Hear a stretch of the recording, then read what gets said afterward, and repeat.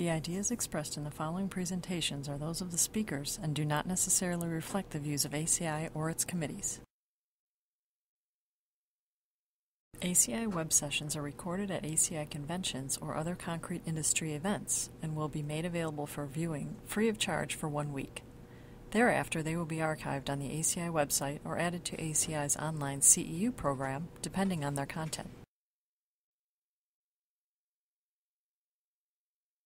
You can earn continuing education credits through ACI's online CEU program. Visit www.concrete.org to register. ACI conventions provide an opportunity for networking and for keeping up to date with the latest in concrete technology and practices.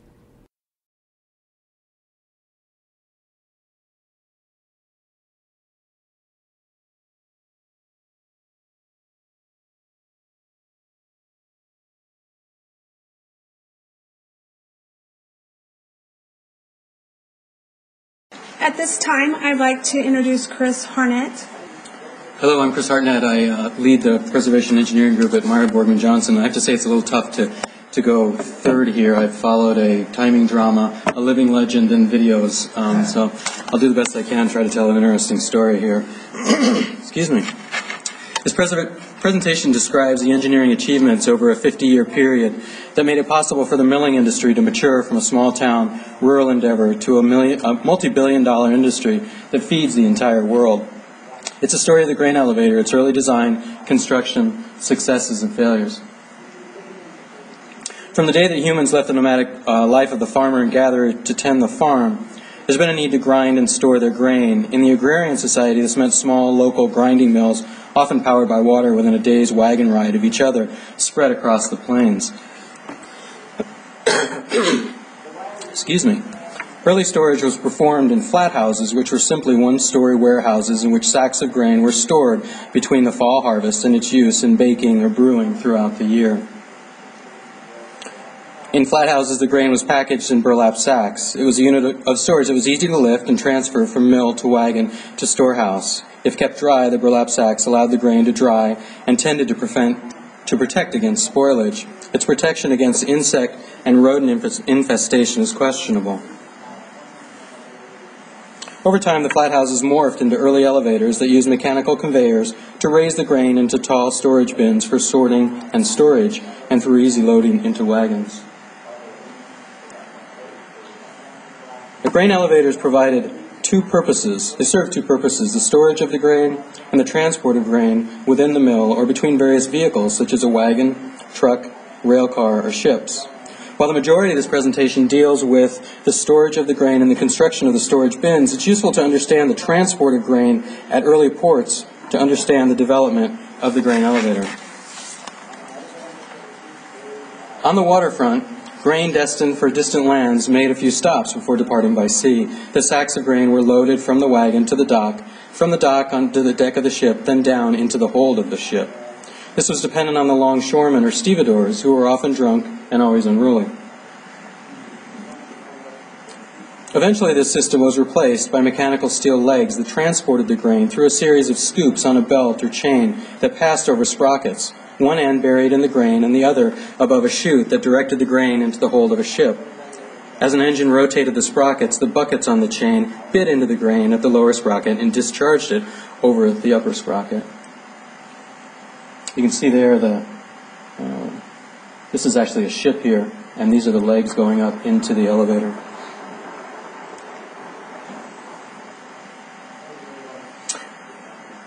Joseph Dart was credited with creating the first industrial-scale elevator in 1843 in Buffalo, New York. He developed this mechanism and mounted it on a rigid frame that could be raised and lowered as a complete unit by ropes and pulleys.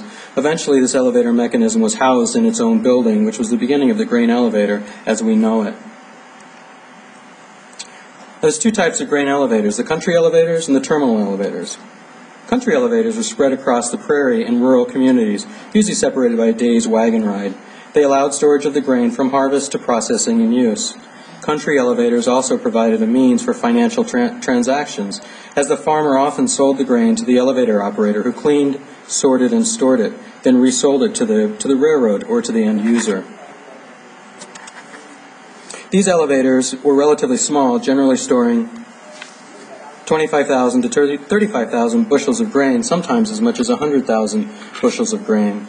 I think I'm ahead one. By the way, a bushel is approximately 1.2 cubic feet of volume, or the equivalent of 9.3 gallons of liquid, or given that it's grain, 72 pints of beer.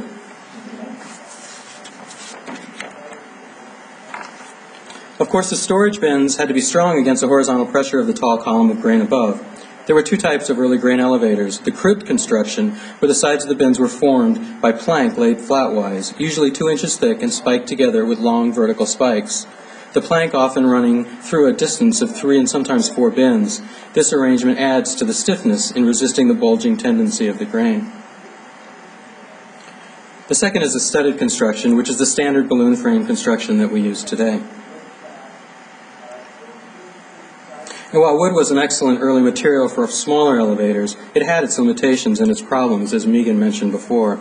Wood elevators were prone to fire, and they typically lasted only 5 to 10 years.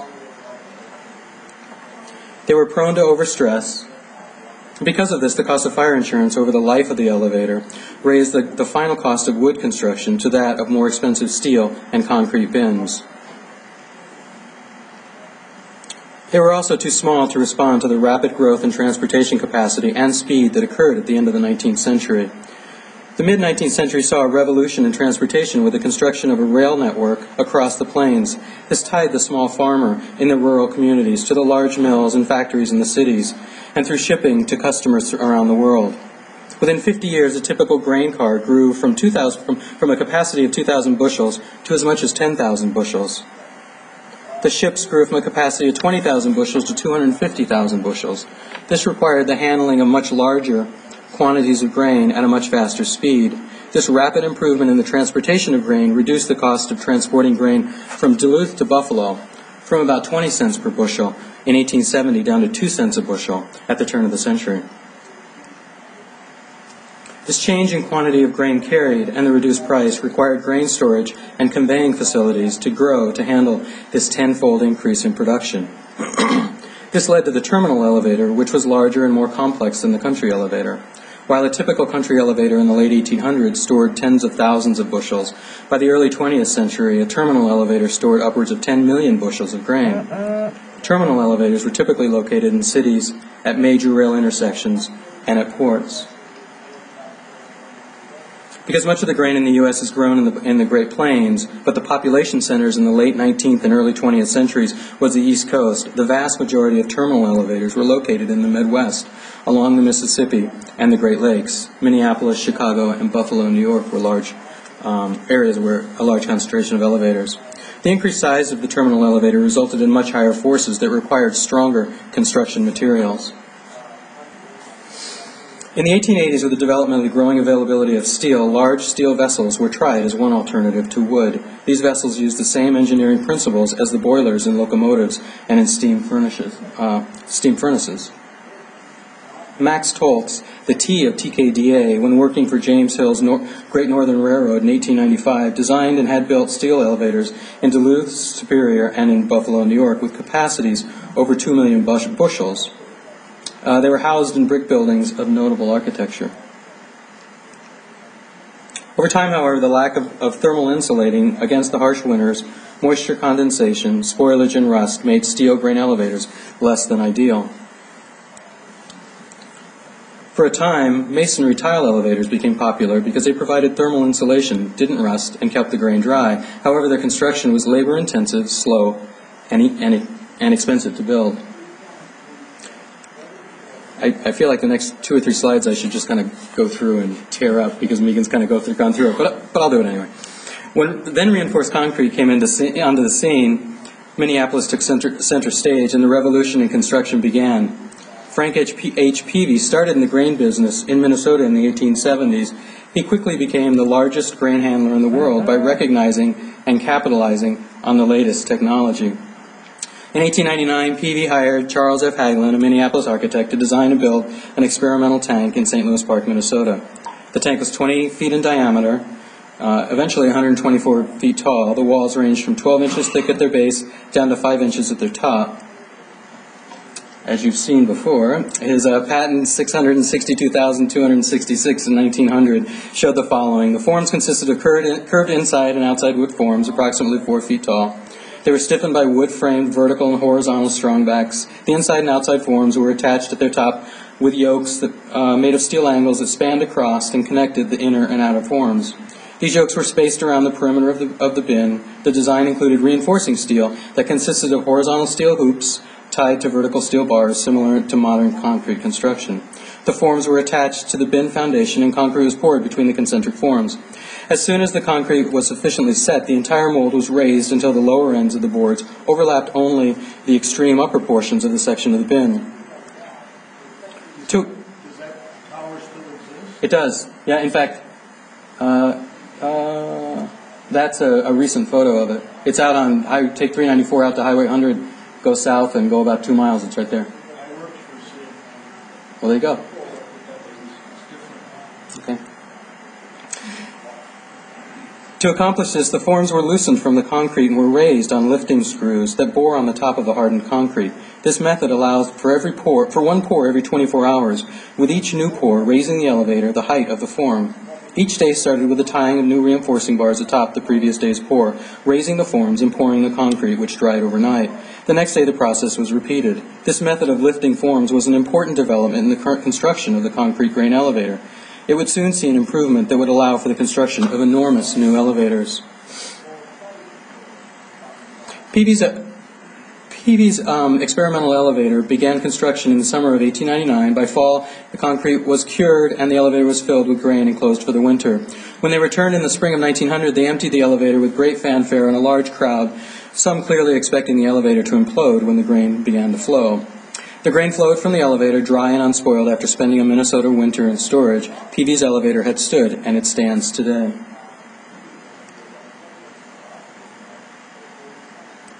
There I am.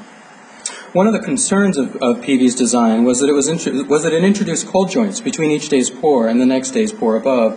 It was argued that this would introduce weakness into the bins and would prevent them from being watertight. The goal was to somehow pour the entire bin monolithically from foundation to top of bin without any joints. The problem to be solved, of course, was how to raise the forms while the top concrete was still wet. An early solution found adjustable platforms erected within the interior of the bins that supported the forms, and they could be raised gradually, but these were labor-intensive and costly. The breakthrough came when the vertical reinforcing bars were replaced with threaded rods, and a screw jack was attached to these rods. Instead of waiting for the concrete to dry before raising the form could simply bear on the vertical bars and rise as construction progressed. This allowed the weight of the forms, the platform, and the workers to be carried on the vertical steel, the strongest component of the walls. This refinement allowed the tanks to be constructed monolithically, ensuring stronger and more waterproof bins. Once the pour began, it continued until the entire height of the elevator was complete, as high as 110 feet, a continual pour that lasted as long as 3 weeks. You can see the forms here. This is actually standing on top of it on the platform. These are the yokes around a bin, and these are the forms below with the yokes above with the workers above there.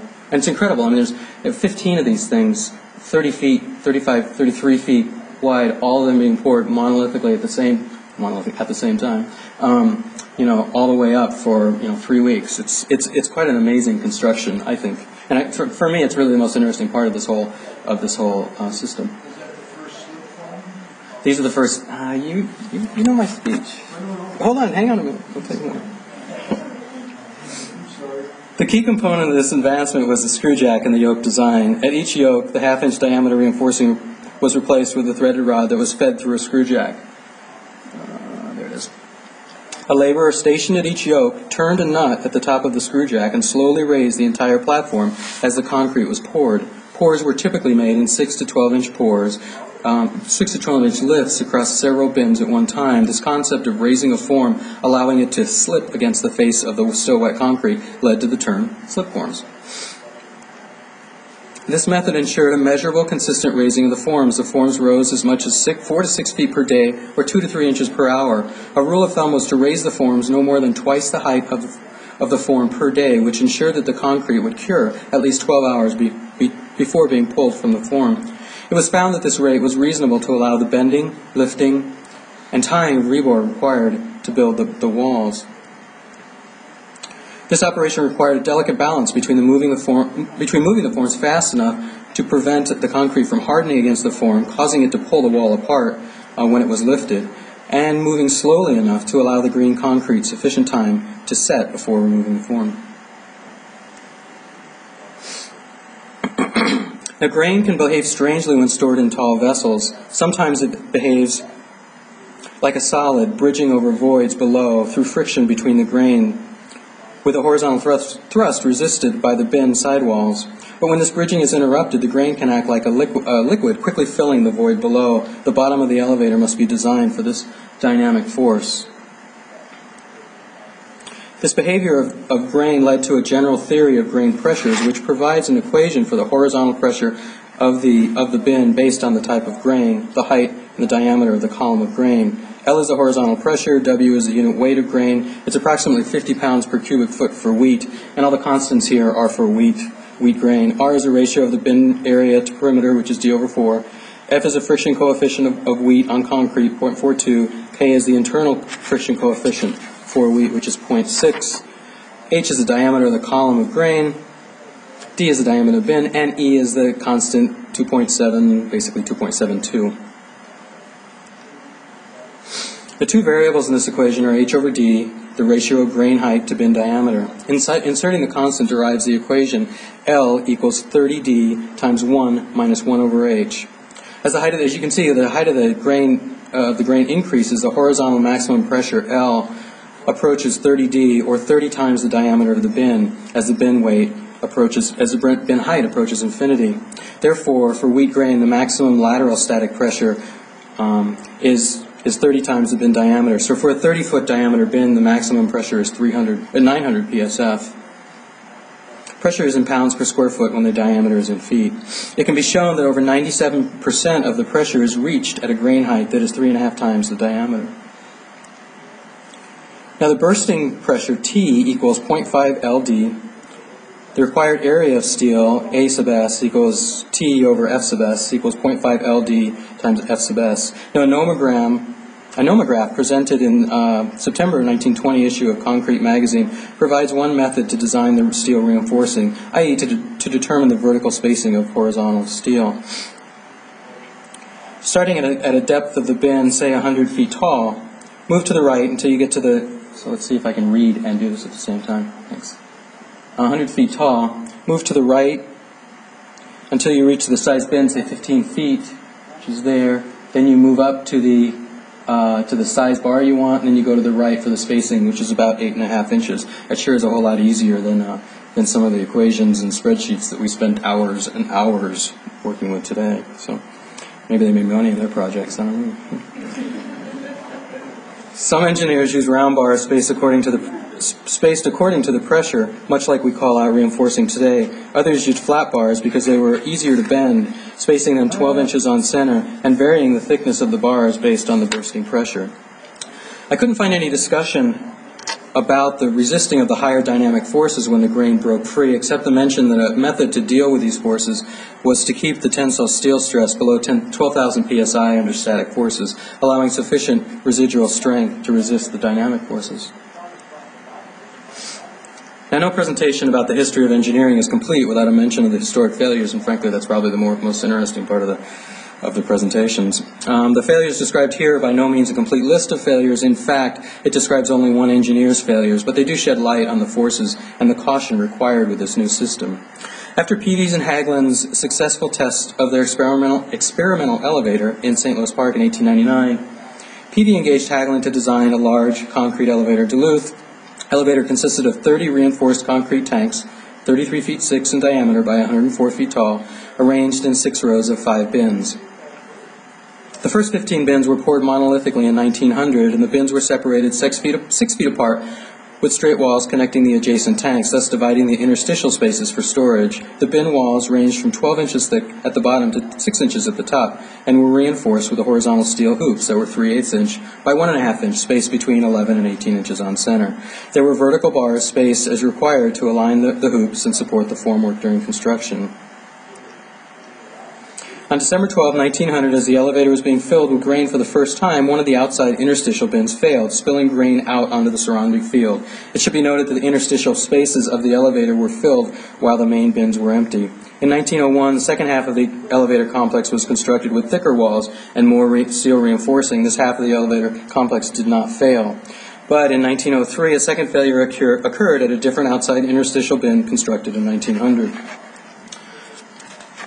So what's the cause of the failures? Local engineer C.A.P. Turner was hired to analyze the cause, and as part of his report, he explained the condition in which the interstitial spaces are filled while the main bins are empty causes the bin walls to act as curved arches to support the forces rather than pressure vessels that one would expect. He concluded that the curved walls failed as arches not because the curved walls were insufficient to carry the load, but because the connecting walls were not sufficiently stiff as abutments to the arches. That is, when the arches were loaded, they caused the joint between the arch wall and the connecting wall to rotate, eliminating any negative bending at the curved wall connection, increasing the positive bending to more than the wall could resist, causing the wall to fail.